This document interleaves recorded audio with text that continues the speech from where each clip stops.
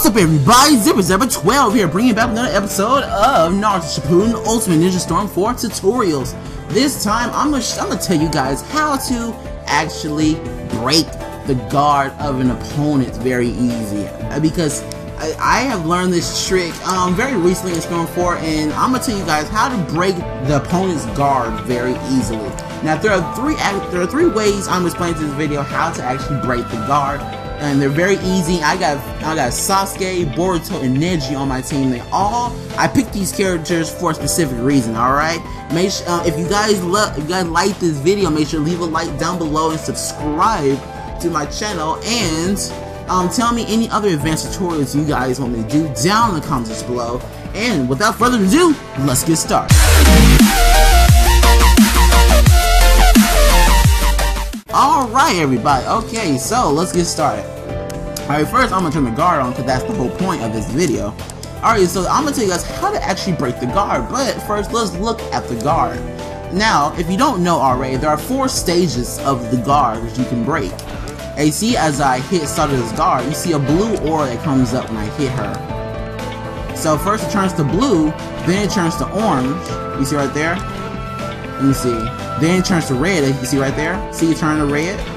And then, that's how you know that the guard is almost about to break, and it breaks and she gets dizzy. So there are 3 levels which you need to get down. See blue, I gotta use board, so blue, orange, red, and then it's almost about to break.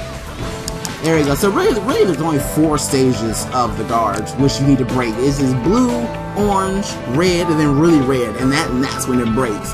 But once you get the hang of these colors, that's how you know that your opponent's guard is about to break.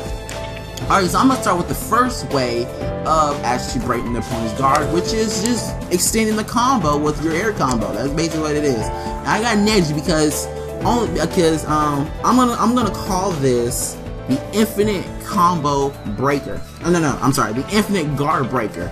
Because the infinite guard breaker is you go into a combo and then you can extend your combo with something to pressure your opponent's guard, which they can't sub, run away, or block. They have to block only. So let me show you. So first, there's one way of using the infinite guard breaker, which is using the air combo and just restarting the combo. So I got Neji, so I'm gonna show you. Right there. See that? See that right there? See that right there? See Neji, how he's going so fast? And I'm doing the air combo and landing him right back down on the ground and doing another combo. That is an infinite combo. They cannot sub that, nor run away from that, nor counter that. That means that is an infinite combo breaker.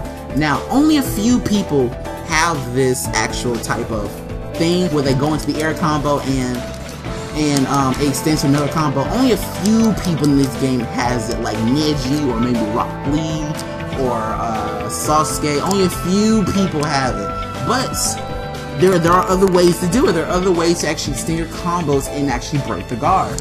So there's the air combo. That's the one option. Alright, I'm gonna go to Boruto. The other option is using your shuriken right there, and I prefer to use the Demon Wind Shuriken just because it attacks multiple times. So let me show you. Right there. There you go. That little combo right there, that they cannot sub that because the Shuriken actually hits the counter whenever they're trying to counter, and I can go right into a combo because it's so sudden. Now this technique will not work for everybody. Because with Boruto, it does help, or Boruto, but with characters like these that you need to extend it with the shuriken, it is wise to have a cover strike, which is Sasuke right there. See how he's throwing another shuriken in my side right there? It does help to have that, but only if you got characters like this, like Boruto. You see? Sarada cannot run away from it. They can't sub it, or they can sub it, but they can't guard. Excuse me. They can't run away from it. They can't counter it, and they can't run away from it. I guess it's same thing over. Okay, so that's step 2. That's 2 ways of actually how to break an opponent's guard. And you should practice this in practice mode because this is very useful. Ooh, look at that little combo. Flip in pose. Alright, so the last one is extending it with the jutsu. Now, let me see, do I have the right jutsu one? There you go, I have the Chidori. Now, let's look at Sasuke. And you see Sasuke, he only has a 3-hit combo. And that doesn't do nothing to the guard. That does nothing at all. It just puts it down by 1 level. So how do you extend it with, how do you extend it? You can't extend it with the shuriken because it goes too far back. And they can run away from that. So how do you do it? You do a jutsu. But mainly I just use the Chidori. Like that, right there. You see that? Sasuke broke it in only 2 shots. Alright, so what you do is that you use a combo, and once that combo ends, you use the Chidori. And once the Chidori touches the opponent, you cancel it and then go into another combo. And that does major damage to the guard. So let me show you. And just like that, they cannot sub it, they cannot counter it, and they cannot run away from it. Well, they can sub it, but they cannot run away from it or counter it. And this is probably the most devastating one, just because it's so devastating. You can't do anything about it. You can't do jack. You can't do anything, and that's why it's so good, so delicious. But those are the 3 ways of actually how to beat a dash, not dash, but how to beat the guard on somebody. How the easy ways. Now, you're gonna have to experiment for yourself because only a few people are like Neji, only a few people are like Boruto, only a few people are like Sasuke. So basically, stuff like this, usually it only happens with a jutsu that actually makes contact with the opponent. So like Naruto's Rasengan, you can extend it like this.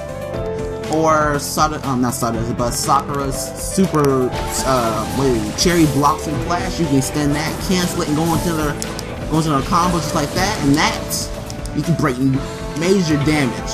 The only disadvantage about this little technique is that it wastes a chunk of chakra. If you don't have enough chakra, you're gonna be left wide open. So make sure you have enough chakra for this technique. But I think my favorite is gonna be Boruto because the shuriken one. It's pretty cool, and then they can't sub it nor counter it. That's pretty cool. But those are just 3. Those are 3 ways of actually how to. Those are 3 ways of actually how to beat the guard of somebody. But there are other ways too, like you can just spam out juices and jump. You can spam it out, but they can sub that. I mean, they can run away from that stuff. That's why I devised 3 ways only. So that is the end of this tutorial. So if you guys enjoyed this episode, make sure to hit that like button down below and subscribe. Thank you guys for watching. I will see you guys next time.